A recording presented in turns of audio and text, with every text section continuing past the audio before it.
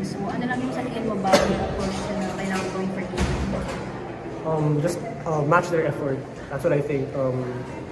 Their effort, like, layo ng effort nila sa amin. I think they control the glass.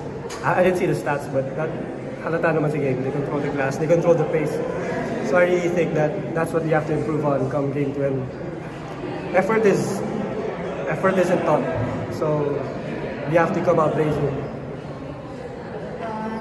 Your last year in the UAAP, syempre, if you guys lose the game 2, like your final game, so ikaw personally, ano yung effort na gagawin mo? We're not gonna lose game 2. That I'm gonna make sure of. Malaki na yung lamang ng second half. You were visibly frustrated na nung nasa bench. So, heading into the next game, what would be your mindset? And ano na rin yung sinabi mo sa team mo kanina nung after? Didn't really say much to the team. Yeah, I was frustrated because of course I hate losing. But yeah, I gotta keep my emotions in check. Things didn't go my way today. Things didn't go our team's way today. So, but I think we're alright. Come tomorrow morning or maybe later tonight, you have to move on. It's a series.